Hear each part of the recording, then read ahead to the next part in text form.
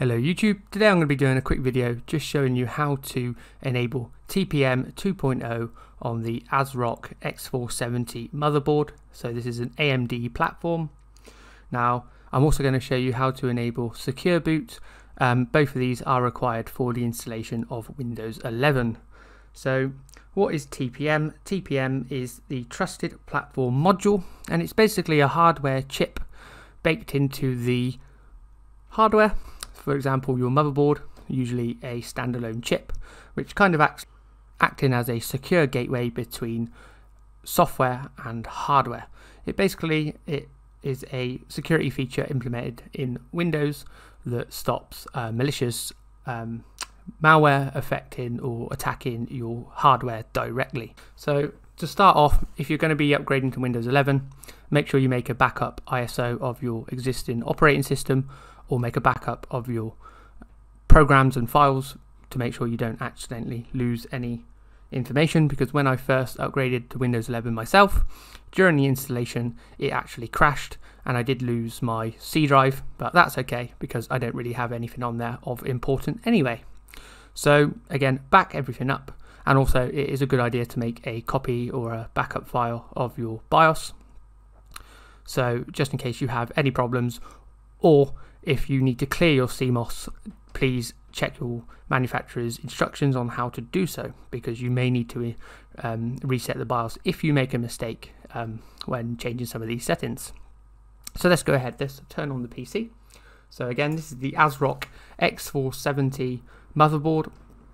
Now AMD, Ryzen, they all have TPM available. So as long as you're using AMD Ryzen, your motherboard will have in the options somewhere an option to turn on TPM. So obviously we turn the computer on and we want to hit delete or F2 to enter the UEFI.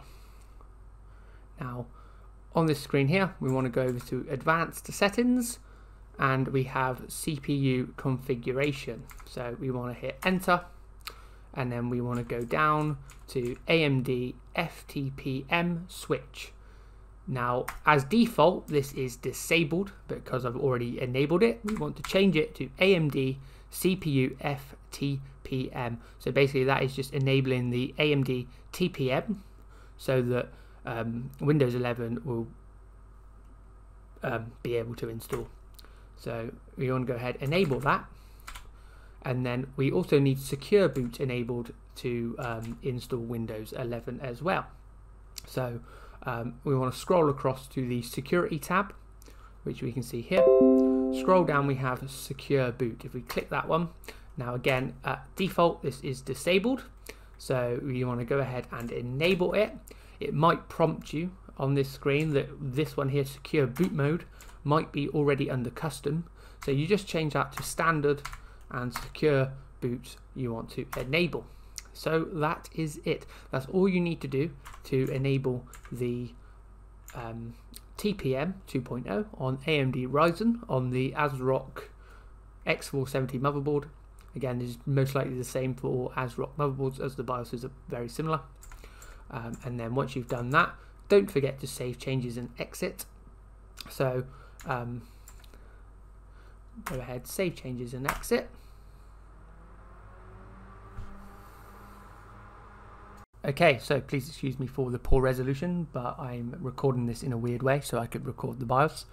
But as you can see, I already have Windows 11 installed, but this process is exactly the same for Windows 10. So if you click the Windows key and R, we open the run, type tpm.msc,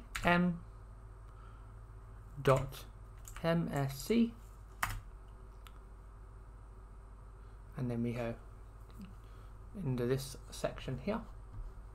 We can see that TPM is ready for use. So if you have any questions, please leave it in the comments and I'll try and get back to you. Again, I'm going to make a more thorough video on installing Windows 11 because there are a couple of things that is needed. For example, you need to make sure that your Windows installation is set to UEFI and not legacy mode. But again, I'll cover that in another video. Okay, thanks for watching, and I will see you in the next one. Goodbye.